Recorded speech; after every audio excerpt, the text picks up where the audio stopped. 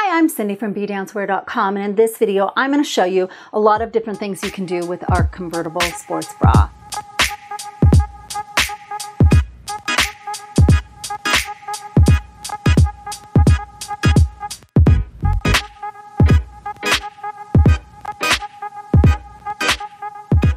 So first of all, the first one would be just keeping it sports bra front. The other is it comes with a string that you can cinch up. And you just simply grab it and then tie this in a bow. So you can keep it with the bow. You could just knot it and cut it off. It won't fray. You'll want to make sure when you do this that you twist in any of the lining so the lining is not visible to anyone. And then there's the front like that. You could also take this and hide this inside. Now if you want to do that, I suggest that you cut the bow off and then just tuck it in. Now you can take these straps and keep them straight. You can take them both to one side. You can crisscross them. It doesn't have to be crisscrossed here. You could crisscross that tighter and either knot it, sew it, or put a brooch right there. That would bring it down a little from the neck, which gives you just a little bit more room. Some girls don't like things real close to their neck. You could take this and just twist it and bring it up. You could also take this strap straight back and take this one over to match up, leaving a keyhole. Now remember, all of this stuff could be done with or without this tie front. But when you do it, you'll want to make sure this tucks in, make sure everything's taut. I suggest if you want it to stay in place in the same spot every time you take it on or off, that you put a knot in it or just take a little simple stitch. So what you'll want to think about after that is the way it comes over the back. Do you have both straps on one side, or do you have it like this? Now, I've put in the back, these ties must go through this looper or this one, because otherwise there's nothing holding the front together and keeping it on. This area will need to be really tight. So when you do it, you'll want to make sure everything's taut up front.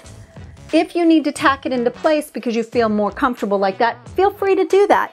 If you don't like the strings hanging on, you can knot it up and either tuck it under or tuck it and then tack it under. You could even sew it off. If you sew it off, then it's permanently there, and then you don't have to worry about that quick change in the costume. I definitely suggest you leave it partway strapped up if you're tying a bow. Don't try and redo it each time.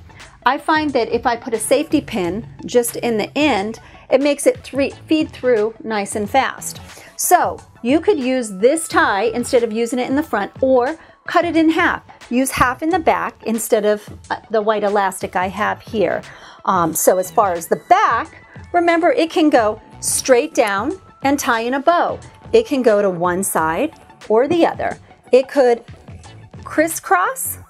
It could crisscross and twist straight down, and you can have this up towards the neck and then come across, or you could keep that low and come back up the reverse. You could even take that to one side there. You could pull it all the way down.